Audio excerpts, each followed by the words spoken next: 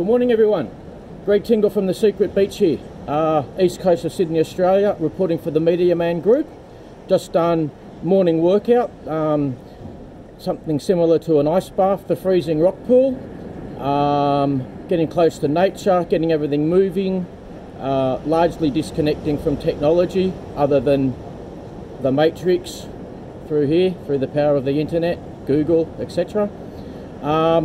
I thought the word of the day might be freedom. What does freedom mean to you? Is it a free world or not?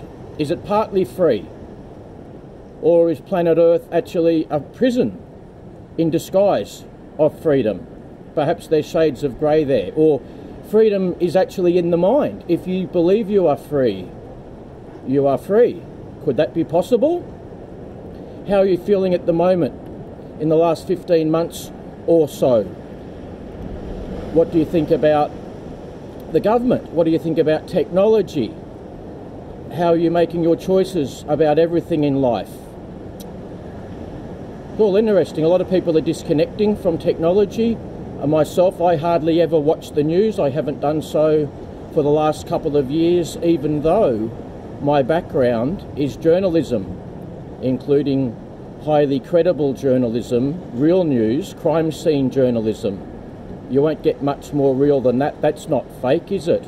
That's not PR or advertising in disguise. That's real. So, what's your thoughts on the so-called news? I don't think much of it at all. That's why I don't watch it. Hardly ever.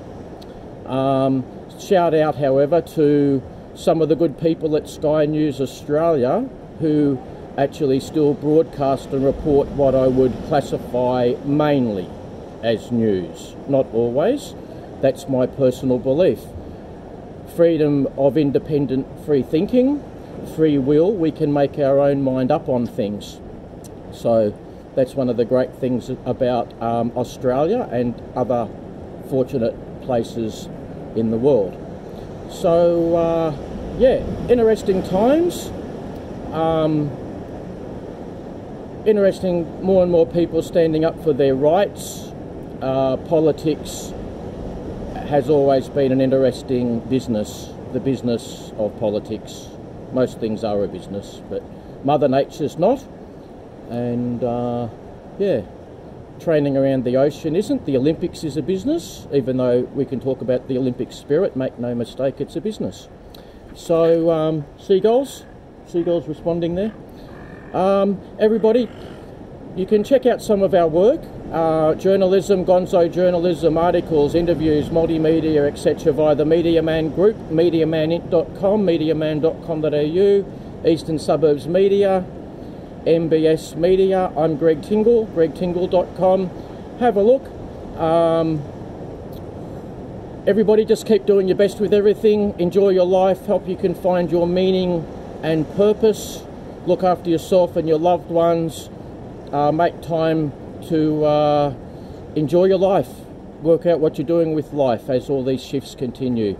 Thanks for tuning in, everybody. I'm Greg Tingle. See you next time.